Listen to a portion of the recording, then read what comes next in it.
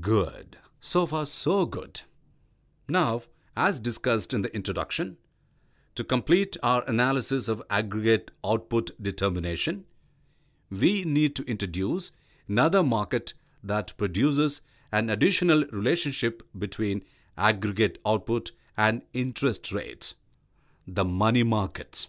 The market for money fulfills this function with the LM curve. When the LM curve is combined with the IS curve, a unique equilibrium that determines both aggregate output and the interest rate is obtained. Through cross-model and IS curve, you have only seen a basic and extended version of goods market equilibrium. Now, let's analyze the equilibrium in money market.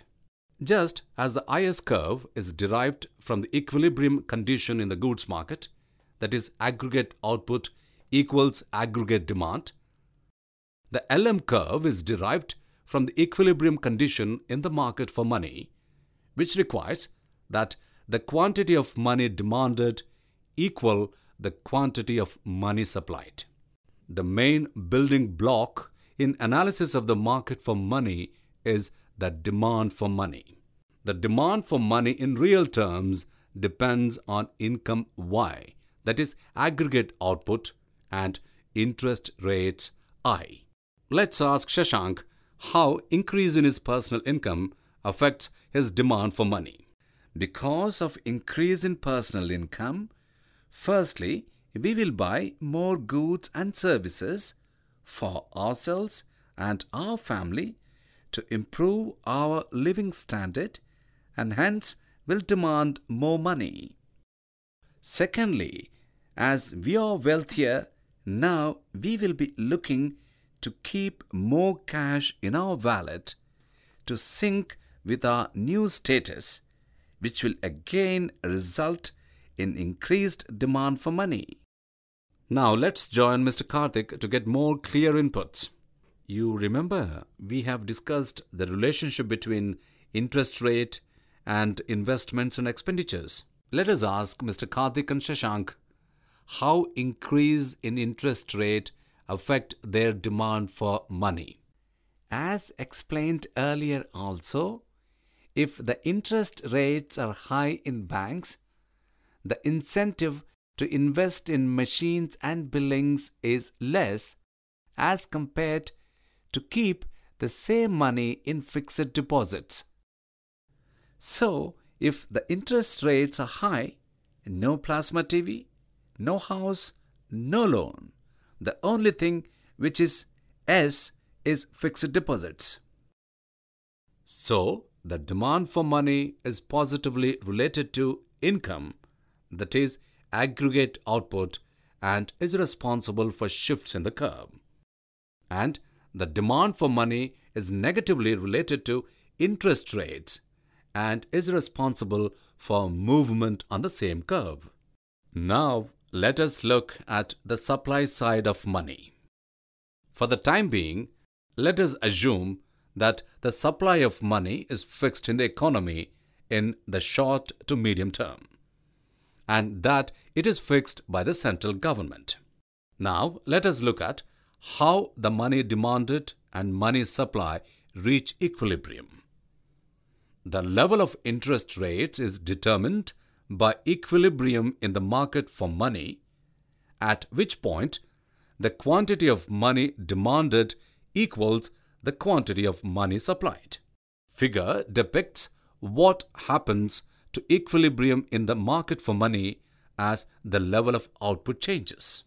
Each level of aggregate output has its own money demand curve because as aggregate output changes, the level of transactions in the economy changes, which in turn changes the demand for money. When aggregate output is Y1, the money demanded curve is MDY1. Equilibrium in the market for money occurs at point 1, at which the interest rate is I1.